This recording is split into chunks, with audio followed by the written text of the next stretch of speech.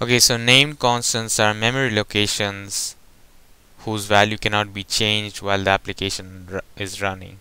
So basically these are variables which cannot be changed once you assign a certain value to it.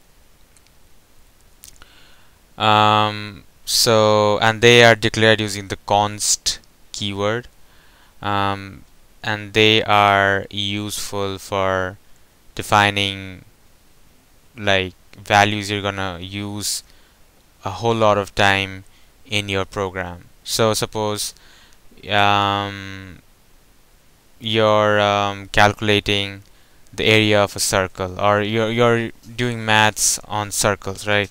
So you need to define some stuff, or some basic values like pi. Suppose you need to use pi a lot while you're doing your maths. So you might want to just define a variable called pi, a constant variable which has the value of 3.14 or something, and then you can use the keyword or the variable pi in all your mathematical operation instead of always having to type in 3.14 whatever. So in these cases this name constant proved to be useful. And what we mean by literal type character is that you can force a constant to be a certain data type using some characters. So as an example, I just basically told you about this example. So example 1 says or defines pi as a double which is equals to 3.141593 blah blah blah. So and you can use now this pi or a constant variable in bunch of mathematical equations. Example 3 shows the constant tax rate as a decimal is equals to 0.05 then capital D.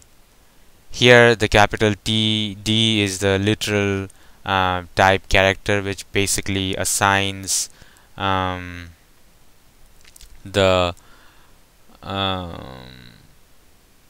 constant to be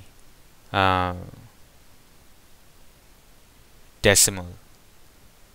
So initializes it to be a decimal to force the constant to be a decimal type.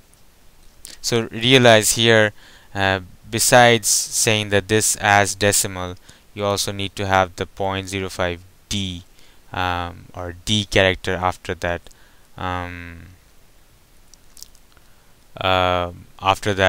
number itself.